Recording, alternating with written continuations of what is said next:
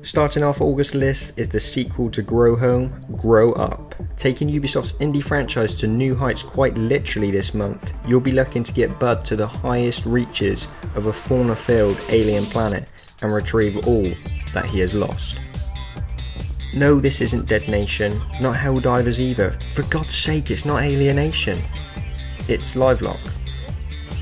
Okay, yeah, it's pretty much Dead Nation, Helldivers and Alienation, yes I know. Happy? Well, it's out this month, so get it if you like these kind of things. Attack on Titan closely follows the first season of the hit anime series, exploring all its key characters whilst giving you that gloriously brilliant Dynasty Warriors combat that developer Omega Force are renowned for. What can I say, it's EA. It's a sports game. Do you like American football? If yes, buy game. If no, why did you not skip ahead as soon as you saw the NFL footage? Sometimes it's the developers that don't have a lot of budget but a lot of heart that win us over the big boys. PES is better than FIFA. Assetto Corsa is a fine example of this. It's somewhere in between full price and a small digital only title and still looks every bit as good as upcoming races. Maybe not all of them then, a few. Alright, maybe none, but it still looks like a reasonable racing car simulator. I'm starting to lose track now, so how many Resident Evil games are there? This is number 4, but 4 is already out. 2005 is when it came out. Now it's out again this month. So every Resident Evil is being rebooted except for the side games. So this is Resident Evil 34. Get Resident Evil 34 because it's scary and now slightly more scary because it's HD.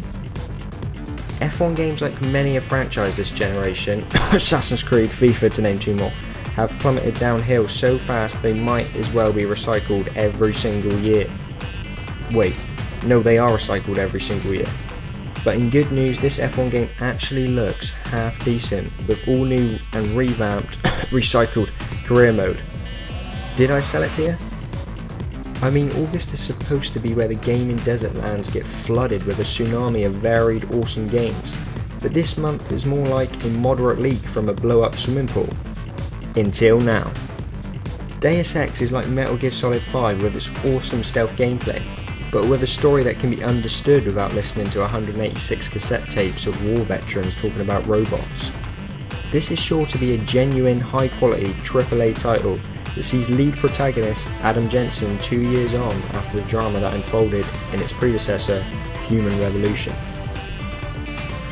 If you haven't heard of developer Giant Squid before, they're the people that have created Journey and Flower, and now they're creating Abzu, potentially a candidate for one of the best small games this year. Abzu will be absolutely breathtaking and beautiful from start to finish.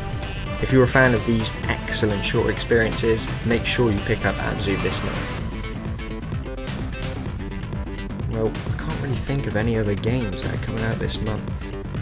So, just check out my channel, subscribe, give this video a like. Oh no, wait. No, scrap that. No Man's Sky is coming out this month. Is that right? Yeah, okay, right, forget about the past 9 games I just mentioned. Actually, I've just wasted your time. I could have just told you to skip ahead. Look, this isn't going to be well received everywhere, but it's certainly going to be an experience worth $50 for. For me, this is the foundation for the future of games. Forget VR. Procedurally generated games are where we're heading, and you can say I was there day one. In case you haven't noticed, my channel is very No Man's Sky, and so I urge you, if you're not sure about the game, check out some of my videos on it. And until then, thank you guys for watching, and I will see you next time.